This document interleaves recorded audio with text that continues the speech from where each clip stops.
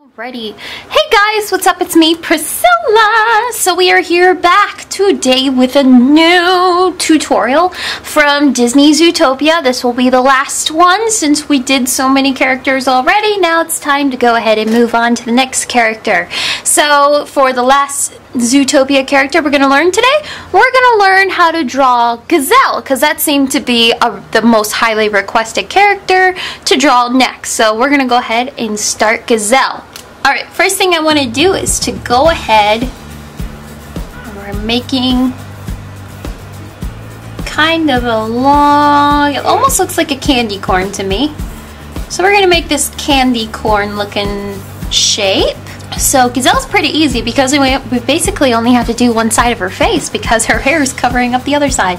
So what I want to do is I'm going to go ahead and divide right down this side since we're seeing more of this face as opposed to this side of her face. After this, what I want to do is I want to go ahead and make her eye. So she looks like Frankenweenie right now. So we're going to go ahead and make her eyebrow because it mostly like shapes up because it's going to come down here and it's going to lead to her nose and her markings eventually. So what we're going to do is I'm going to go ahead and make it like this. So we'll straighten this up just a little bit more later. But what I'm going to do is I'm going to bring this down here. And this is her marking. And we're going to go ahead and bring it down. After this, what I'm going to do is I'm going to go underneath right here. And I'm going to start to mirror that side. It's going to come down just a bit and down like that for right now. So we're going to leave that alone. Now we're going to jump up back to her eye and shape it up just a bit more. So what I'm going to do is start from here, go up, over, kind of round off the top,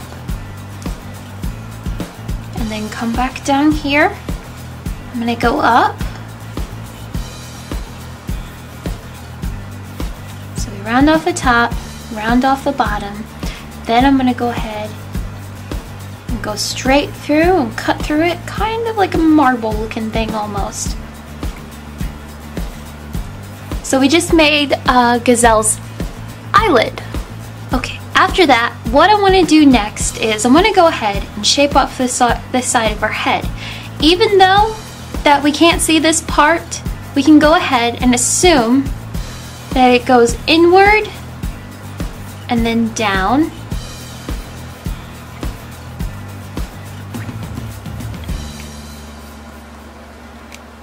And then what we're going to do from here is we're just going to go up.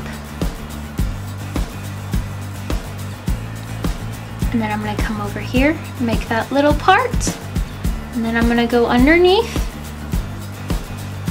and connect it to this spot right here.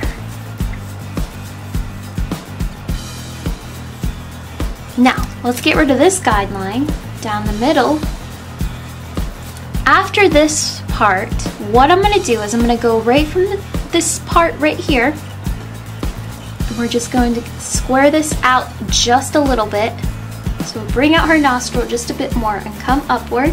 Then I'm going to jump right in the middle, bring that up just a bit. Then I'm going to jump right in here and connect to this marking. And if we expand it just a little bit, just like this, like there and there, so it kind of looks like a set of wings, we have Gazelle's nose. This part of her nose should be leading up into her marking, and I'll get my Copic markers out and we'll mark her up just so you can see it better in case you want to color. Now, we're going to jump inside of her mouth and just give a little bit of indentation that she has some teeth in her mouth. And then we're going to go ahead, we're going to go under right here. So we're going to go underneath and we're going to give the indication that she has a lower lip right here. And then we're going to come underneath that, underneath her lower lip, bring it up, and we have the bottom of her mouth. And we'll go ahead, fill that in.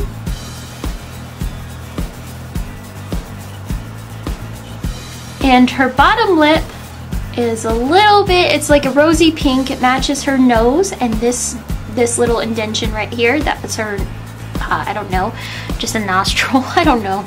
After this, we're gonna go ahead and continue upward.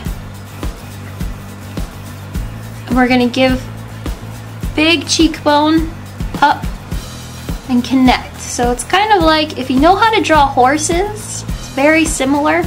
They just have this big like cheekbone thing going on. I don't know animal anatomy, so I'm referring to people anatomy. Forgive me if you're a veterinarian and you were drawing along. After this, what I want to do is I'm going to go ahead and bring up and close off the top of her head right here, just so we know where we're going. But first, let's go ahead and give her an eye, finish off her eye. So I'm going to jump in right here in the middle, just give a nice full eye, but I'm gonna make sure it's kind of like a horizon, so it's like an upside down horizon, and it's building, it's being cut off, the circle's being cut off by her eyelash line. Now Gazelle has very thick eyelashes, kind of like gives the indication that she has falsies on. So I'll go ahead and make a nice thick line and just give really thick eyelashes.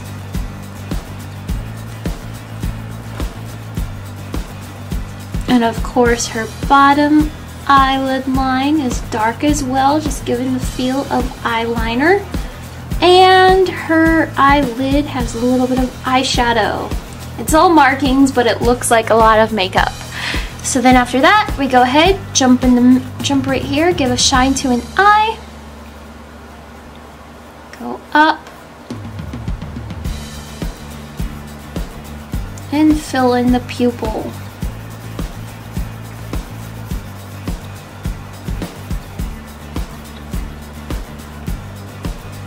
And Gazelle has brown eyes, kind of a yellowish brown. So I said that we were going to shape up her eyebrow a little bit more because it does have shape. So it's very thick right here. And then it's got like this wave thing going on, and it goes down and down like this. We're gonna go ahead and make a circle right off to the side right here. After the circle, we're gonna go down and start going out this way. So down and out. And then we're gonna go ahead and bring this down and then go right back in, making her ear. So it kind of looks like a weird like hockey stick. Now what we're gonna do from the top right here is go down and back in.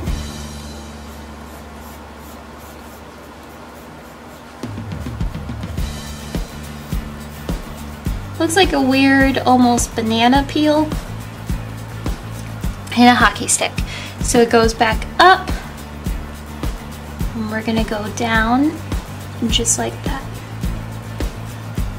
So we go down, go up, and then down and back into the overall shape of her head.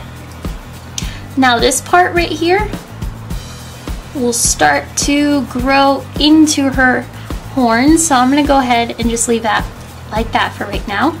Now, from right here, before we start going up into the region of her horns, what I'm going to do is I'm going to go ahead from this part right here, you're going to go up,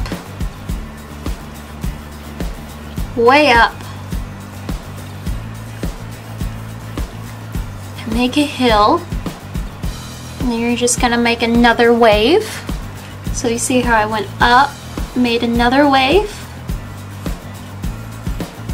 make it curvy here,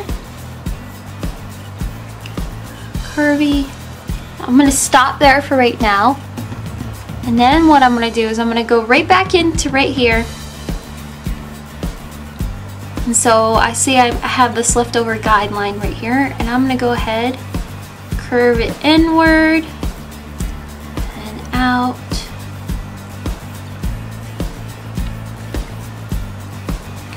And we're going to go ahead and connect these two curls together. Very long. And then of course we are making her hair, in case you couldn't figure that out. And then I'm gonna go ahead and make another little wispy over here. So if we were to get rid of all of this, now it's got a lot of wavy curls going on. So I'm gonna go ahead and bring this down and just break it up into bits and pieces.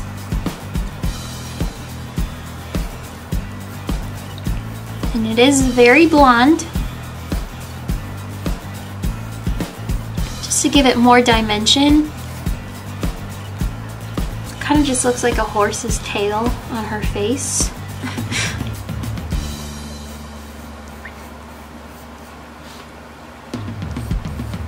So I'm just giving it nice, pretty wavies. You can go as crazy as you want with her waves to the curls of her hair.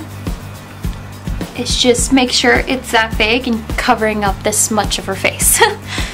So being imaginative with the horse tail, horse mane.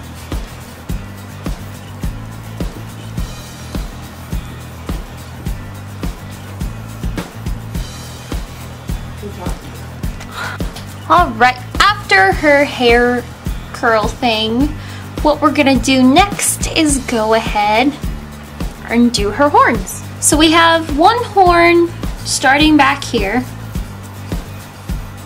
and then we're gonna jump off to the side right here, and we have another horn. Now this one's a bit thicker than this one just because I guess since it's turned, it's kind of like, it's just like an optical illusion almost. So this one is thicker than this horn, probably because we're seeing more of her face this way, and this one's turned facing the sun.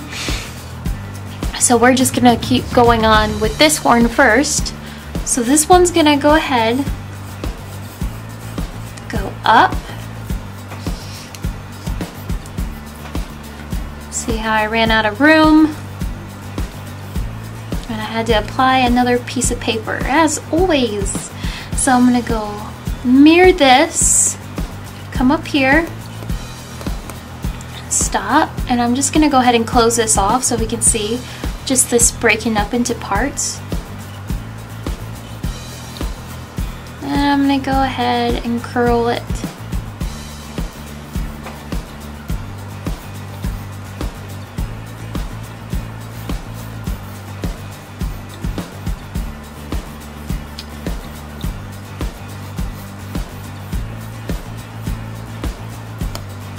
This one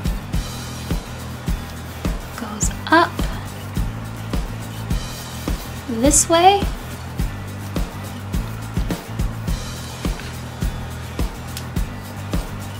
Mirror the other side. And it is taller than this one.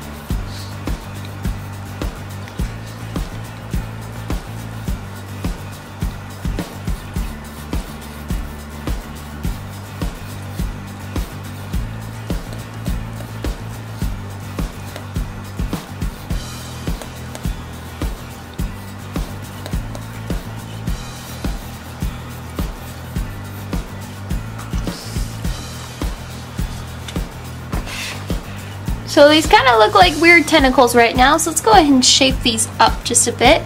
Now the thing about Gazelle, she's a gazelle, and so this part right here is mostly fur. So this part leading around her ear part and everything, if we get rid of all the guidelines, this is her ear. So this is completely different, and this is part of her head going up.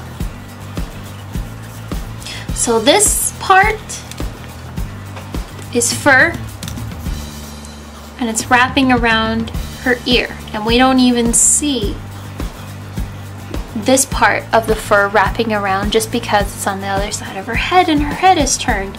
Now the thing with this is Gazelle's horns are broken up into segments.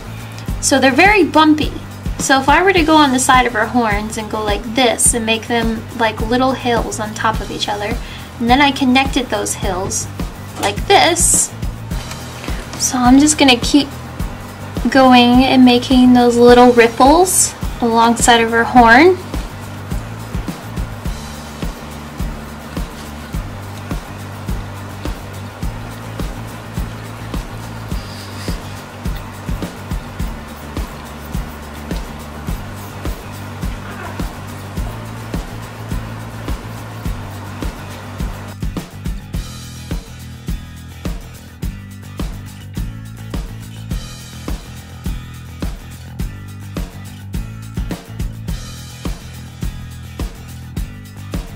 Now what I'm going to go ahead and do is connect those segments together. So if I go like this, now once I get close to the top, I change the direction of the segments to where they're curving upward more. And as we get closer to the top, we have more segments.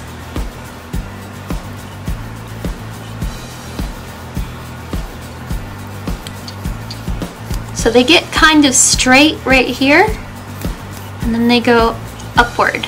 And then these are more separated and they're going downward. For over here, go ahead and give the same ripple effect.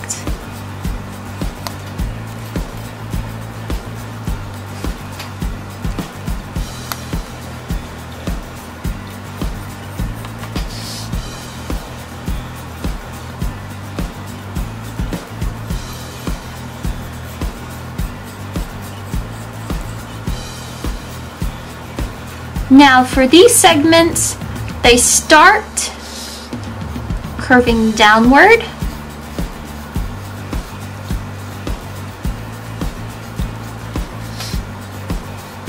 and as they get closer to the top, their arc gets more arcish, I guess, and then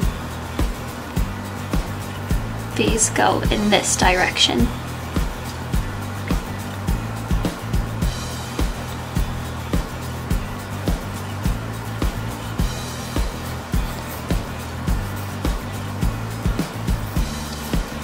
I think it's because the light is hitting this side.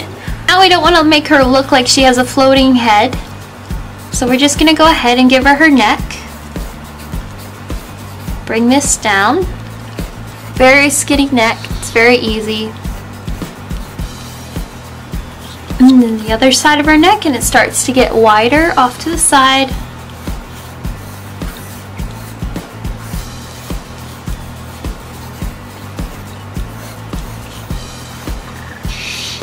And we officially ran out of room to draw the rest of her body.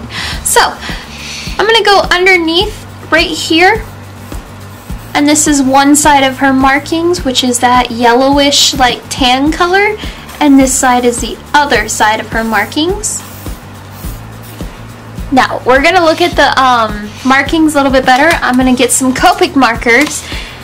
As somebody was complaining that they said, why don't you just use your pencil? Because the reason why I'm showing the markings is in case if you guys really want to color.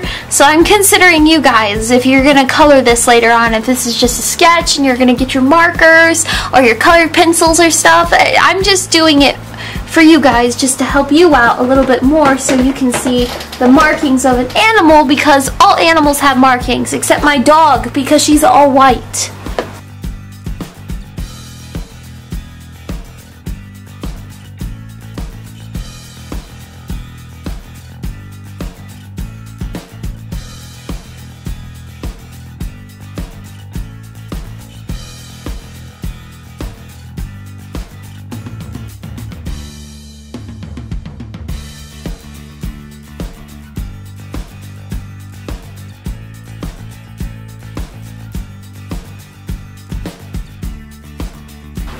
Well guys, there we go. There is how to draw Gazelle from Zootopia. Love the song that Shakira sings for Gazelle.